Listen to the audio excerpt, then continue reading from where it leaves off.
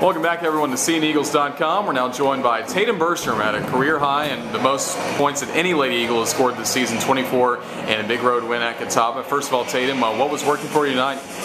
Well, the three was open, obviously, but Nikki sent me great screens. Everybody does. I mean, we all work together. You know, it was a goal to come over here and play as a team because we needed this win, and I mean, everybody just did their job tonight. Yeah, 1-point win at Catawba. You look at the last game for you, you didn't make a shot in 12 attempts and was 0 of 9 from beyond the arc. Before that, you had scored in double digits 3 games in a row. What was the difference coming back tonight versus the game we saw on Saturday? It's a confidence thing, you know, going 0 for 12, not happy about it, and you know, we could have had a big win against Anderson for that, so you just come out more focused, you know, on defense, and letting defense take over, and shots end up falling.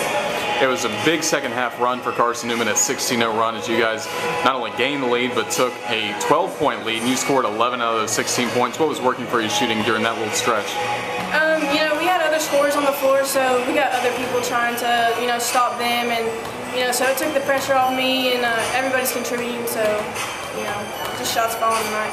Was this road win a big confidence boost for this team going into the last home game on Saturday? Oh, it's huge, because going 5 or 6 games and losing 5 out of 6, you know, starting to question things, and you know, but we tried to come together, and we did it here today at Catawba. Tatum, congratulations on the fine performance. Thank you for joining us. Thank you.